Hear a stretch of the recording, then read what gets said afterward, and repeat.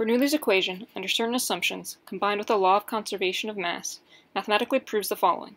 As the cross-sectional area of a pipe is constricted, or becomes smaller, the velocity of the fluid within will increase.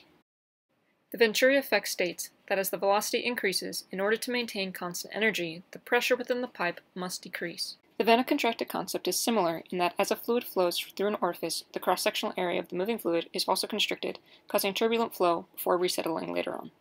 Brass and woodwind instruments model both of these concepts.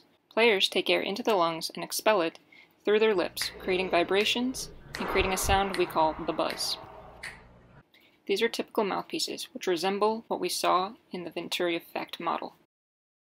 A closer look shows us how air travels through the oral cavity and is sent through a pipe of much smaller diameter. Mouthpieces of all different depths and diameters are used for different instruments and to accommodate for varying skill levels. Typically, more mature musicians have deeper mouthpieces since they are able to manipulate their airstream and lips with more skill.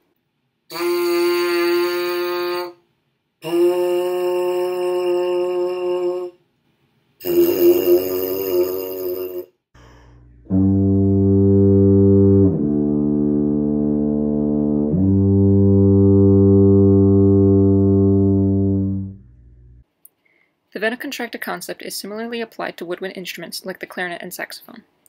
By applying pressure from the mouth onto the mouthpiece, the passageway of air is severely constricted and turbulence within the mouthpiece is created. This causes the reed to vibrate, which generates the sound we hear.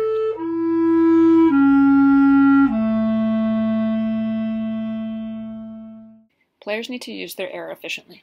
If the air isn't directed directly through the mouthpiece, turbulence and stagnation can occur.